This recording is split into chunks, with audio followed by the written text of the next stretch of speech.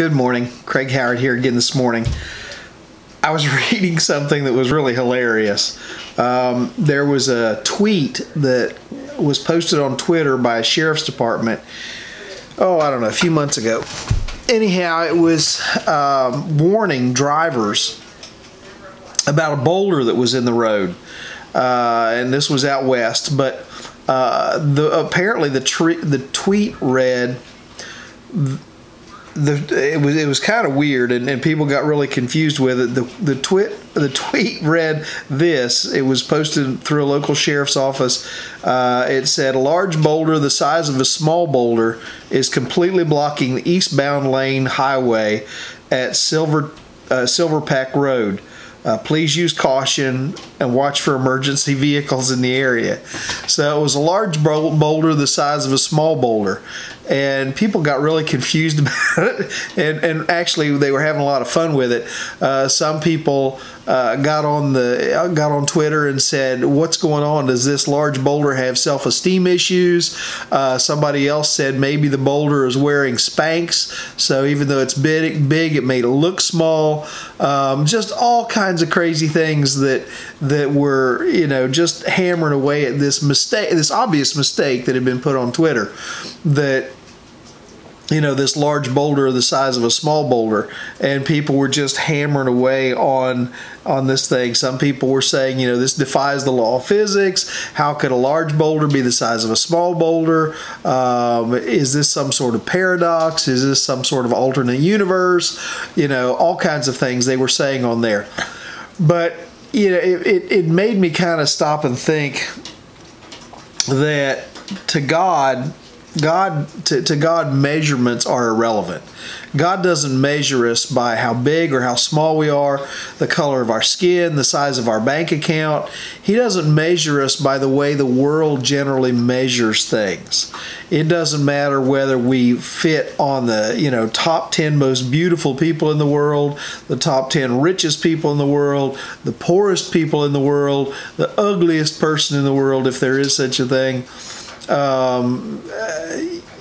I certainly don't fit in the category of the great looking people. The measurements that the world uses to measure us by, God doesn't care about any of that.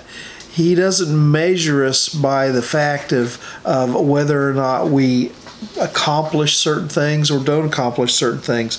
The only thing God really cares about, and the only thing that really matters to Him, is where we're at in our walk with Him. The Bible says in Romans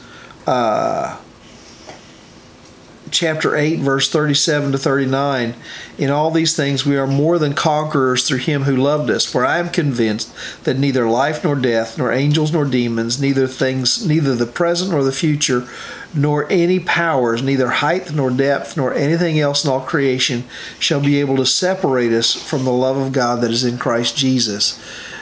God says, you could put in there the standards for measurement that people use in the world.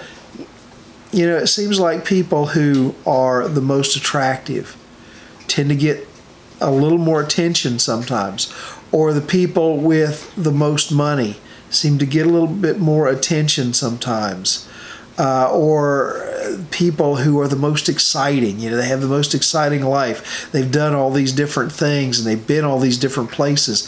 And they get a little bit more attention. Or the funny people, people who can make you laugh, they get the most attention. God is saying in this, there's nothing that can separate you. No measurement on the earth, no event, no person, no thing, not even Satan himself can separate us from God's love. We are loved by God. Now, that doesn't mean God is always happy with us, and that doesn't mean that God will accept you into His heaven just because He loves you, even though you haven't accepted His Son. There has to be a point in your life when you've accepted Christ as your Savior. But regardless of any situation, God loves you and He wants a relationship with you. There's nobody on this earth that God looks at and says, well, I really don't want to have anything to do with that person. That just doesn't happen. The Bible tells us over in the book of 1 John, starts in chapter 9 or verse 9, 1 John chapter 4, starting in verse 9.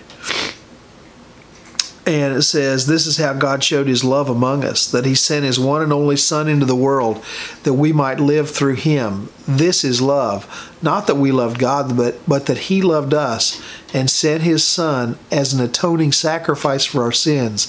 Dear friends, since God so loved us, we ought also to love one another." God didn't, that verse didn't say that God just loved certain people and sent his Son just for certain people. In fact, it said just the opposite. It says over in Galatians chapter 3, verse 28, it says, "There is neither Jew nor Greek, there is neither slave nor free, there is neither male nor female, for you are all one in Christ Jesus." God loves you. Do you understand that this morning? It doesn't matter whether the world looks at you and says, "That's a person that I want to spend time with," or "That's a person that I love," or "That's a person that is lovable," or "That's a person that is just a good person." I was with a man yesterday who sometimes isn't a very pleasant man, very strong, very opinionated, very harsh at times, but God loves him too.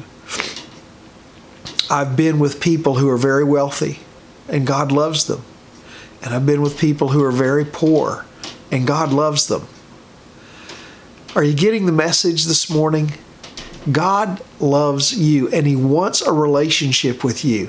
He sent his Son on this earth to pay an atoning price for your sins, to pay the price for your sins so that you could have a relationship with him and he could have a relationship with you. Don't ever think that you're not as valuable to God as somebody else because somebody's got a bigger bank account or looks nicer or makes people laugh or is more popular or has more power or has more influence.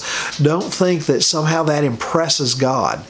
God isn't impressed by the measurements that the world uses to measure people. In fact, the world would be a whole lot better off if we didn't measure people quite as much. So, boy, my time has gone quickly. I hope you'll understand today that you're loved by God, regardless of what circumstance you're in. I hope you have a great day today.